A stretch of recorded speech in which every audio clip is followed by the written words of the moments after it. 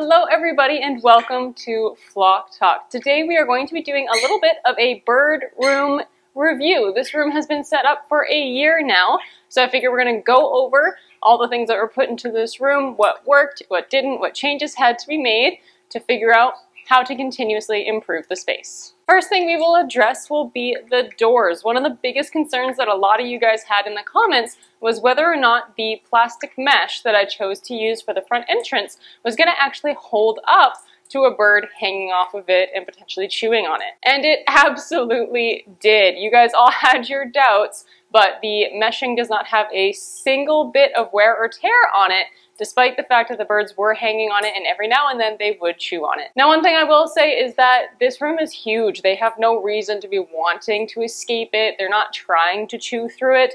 At most, what we get is a little bit of that playful tugging where the birds will hook their top beak on it and kind of pluck it like a guitar string. They aren't necessarily trying to chew through it like you might get with a bird that is in a smaller cage that feels like they are contained for a long period of time.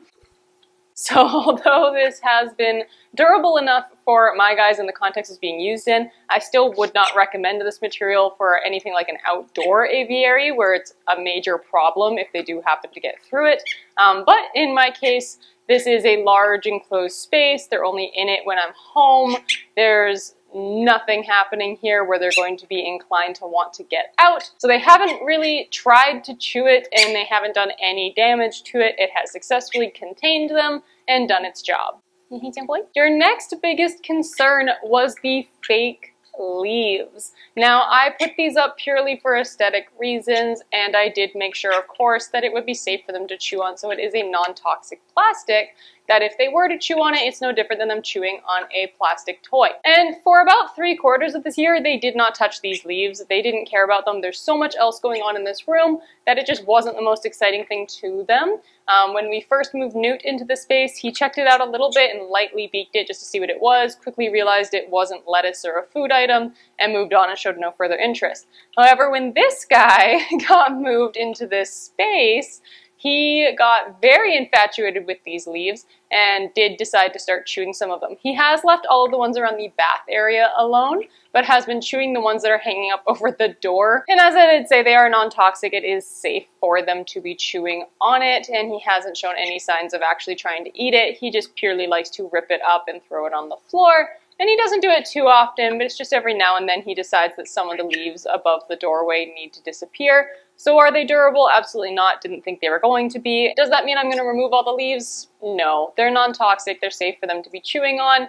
It's at this point just fun enrichment. A little sad that it ruins some of that like pretty leaf look on the room. But again, he's just chewing the ones that are above the door and blocked by the doors most of the time anyways. It's not that big a deal. It's not going to harm him. He's having fun. That's all that really matters. Next up are the floors. The floors were my personal biggest concern when setting up this space. I wanted to make sure that they were going to be easy to clean and maintain, since we all know that bird poop can stick like cement. And I wanted to make sure that it was going to be able to come off easily, and this floor successfully achieved that. This floor is a low-textured vinyl, which just means that it is a roll-out single sheet of vinyl flooring, so there aren't cracks and crevices for stuff to get stuck into. And because it is a low texture, there aren't a lot of lumps and bumps for the poop to adhere to. So when it comes to cleaning this room, it takes me less time to clean this entire room than it would take me to clean a single bird cage if that was their main residence. This flooring has literally been the most perfect decision I could have made for the ground in here. It comes off way better than I ever could have imagined. Literally, when they poop on it, you can use a dry broom, sweep it off, and 90% of the poop will come right off. All that will be left behind is the white urates, and those don't take a lot of scrubbing to get off at all. You just spray it down with your cleaner, give it 2-3 minutes to sit, and then it can easily wipe off with a cloth. No intense scrubbing required at all. In comparison, when it comes to a bird cage, there's so many nooks and crannies, and the texture of the powder-coated metal is so abrasive, and all those lumps and bumps are everywhere. Poop sticks. It's impossible to scrub off. There's so many tiny little cracks and crevices you have to try and squeeze into. It takes forever to clean. This entire room takes me like half an hour. Something I did have to change when first setting up this room was the amount of perches available. In the original bird room, it was primarily those sisal ropes, and although they do have the wall-mounted perches that they did use, I always felt like they weren't getting enough perch variety since they did primarily spend their day up on the ropes that were suspended in the room, and that meant that there was a lot of consistency with their perching and not a lot of variety. So throughout this year, I really made it a big goal to expand upon that perch variety,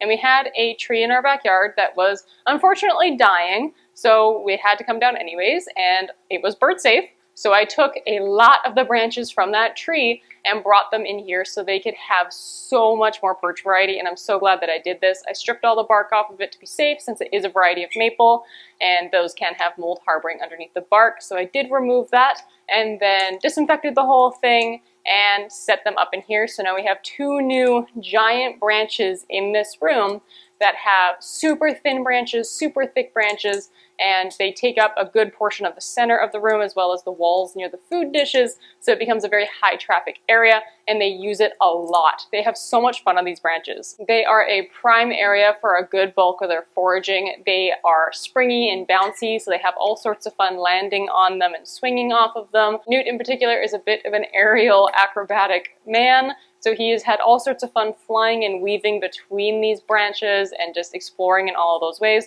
I am so glad I was able to add this in here, add more of that perch variety, and allow them to have all that more fun. Another thing I had to add to this space was a heater. Now this is a basement, and I do live in the pits of Canada where it hits -40°C on a regular basis throughout winter. So although my house does have central heating and it does keep it quite warm, we are a basement. This is mostly underground, so it can get colder than the rest of the house, and I wanted to make sure that here, this specific room was going to stay tropical temperatures and warm. So I did end up having to go out and buy a space heater specifically for the bird room. Now this is not an object that gets kept inside the room. Since most space heaters are not going to be safe for parrots due to the Teflon, you usually have to go with an oil-based heater, which is what I went with here. This is a Noma space heater, and it is oil-based. So it basically means that there is oil running through these tubes, that oil gets heated up, and then that spreads and heats up the rest of the room as the air passes over it. That does mean that the surface of this heater gets extremely hot, and if you were to touch it or a bird were to land on it, they could hurt themselves. So this heater does not stay inside the room just to help keep them safe. It stays just outside the doors, so they can't land on it, they can't access it, and they're not going to harm themselves. But the air still passes through that big front entrance with the grate, and they are able to get all that warm, toasty air. And now this room is the hottest room in the house, without question. Another thing that I guess changed, it was technically done right when I set up the room, but for whatever reason I didn't put it into the bird room video when I was making the room originally, was bite-proofing the cords. So the cords were always bite-proof right from the start. You should never leave electrical cables just open and exposed for your bird to have access to.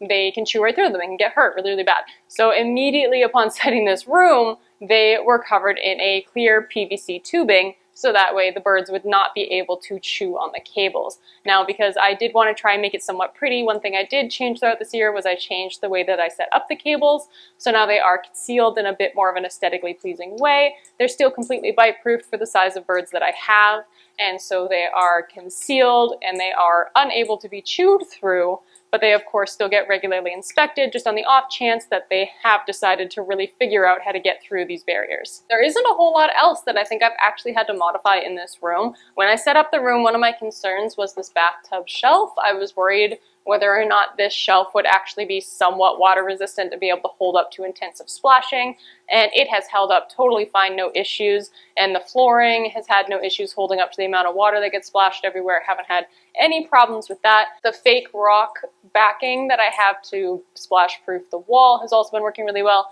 When I originally set it up, I was a little worried whether or not it was going to go along the wall far enough and moisture would still be hitting the actual wall. But I actually haven't had any issues with water going in that direction at all. It's been able to stay totally contained just against the black backsplashing here and then the floor, so that has been working out perfectly. One thing I do want to change is their UV light. This has been set up in just kind of a random spot in a generic area since I ever set up the room. One thing I really want to change is actually figuring out a way to put it on the ceiling so it can be top down. You don't super want to have a UV light on the side just because it can shoot directly into their face and make it a little uncomfortable for them. Here they can move away, so it's not that big of a deal as if you were aiming it through the side of a cage where they can't really escape where that light is. But I would really love to find a way to either have it replace one of the pot light sockets or get a different unit that can be suspended up there, so that way it can be a little bit safer and a little bit easier to be a top-down lighting on them, so they're not going to accidentally look straight into a light bulb. And then the bulk of everything else is just about the same as it was in the old room. The walls, of course, haven't had any chew marks or issues on those. I did that metal door frame because Newt used to chew the door frame in the old room, and that has held up spectacularly. He hasn't been able to land on it, hasn't tried to chew on it. Nothing like that has occurred. The doors he hasn't tried to chew at yet, but I'm sure that's going to be coming in the future since he has a tendency to do that. But he seems to be so entertained with all the wood perches and stuff that are in here now that he's chewing on these instead of the doors. So that's not currently a problem, but something I'll probably have to keep an eye on moving forwards. Of course, the wall-mounted cages are still holding up just the same that they were in the old room. The air filter is still going strong and doing exactly what it needs to. It does an excellent job of keeping this room clean. And all of my hardware for keeping things mounted up on the ceiling, holding strong, haven't had to repair or change anything. All of that has been durable and solid. The rotating feeders on either side of the room was another new thing for this bird room's design, and those have been working perfectly. I was really worried when we got them because they arrived quite damaged and I had to refinish them and do a bunch of stuff to them. But we ended up getting them to work, and they have been very, very functional throughout the year. I haven't had any real issues with them. Easy to clean, easy to use, and they're working exactly as intended. The birds know exactly where they are. They're a good source of backup pellets on the off chance that they can't find something that they've been looking for in the room. So that is all in all working super, super well. And I'm really glad that those worked out because I was really excited for those when we were setting up this room. The last thing I suppose I want to look into replacing this year is the bird's bathtub. This has held up for 3 years now, I think. It might even be longer than that. And although it's been doing really, really well, it is plastic. And plastic does harbor bacteria, and it's a lot harder to clean. So I do want to try and find like a stainless steel alternative, or even just one in a design that's even easier to clean than this is. This is 90% great, but the spots where the nozzle actually attaches into the floor, there are really tight crevices that are really difficult to clean in there. So it's done a really good job, and Newt loves this tub, and I think this year I'm going to really dedicate the time to trying to replace this one and try and find one that is stainless steel or at least a little easier to clean. But we'll see what we're able to find and if something like that even exists. If any of you guys have options for that, please let me know. Newt really needs something that has a super, super tall fountain because he loves to bathe in the sink. He needs that long stream of water. Anything that's just like a shallow little bubble is not going to do it for him. It's got to be deep, and it has to have a really long stream of water for him to enjoy it. I think that about does it. Everything else that is in this room has been in many renditions of my bird rooms for many, many years and weren't necessarily new to this space and aren't things I'm needing to change at this point in time. So I think that's going to do it for me today. If you guys have any questions about the bird room, feel free to ask. Odds are I know exactly where I got things still and can definitely help you if there's something that you're looking for. But that'll do it for me today. Leave me your suggestions on a replacement tub if you have one.